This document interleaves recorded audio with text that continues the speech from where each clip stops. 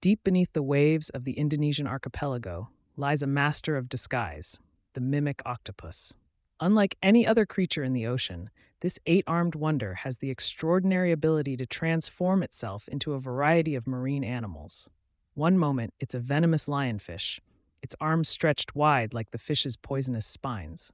The next, it's a sea snake, slithering along the ocean floor with perfect fluidity.